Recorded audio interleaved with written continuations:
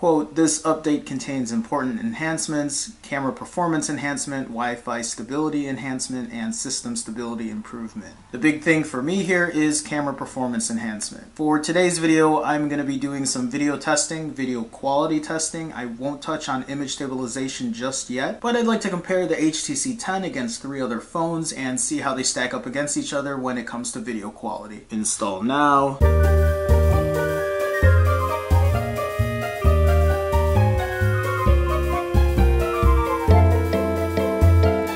Alright, let's see how this fares.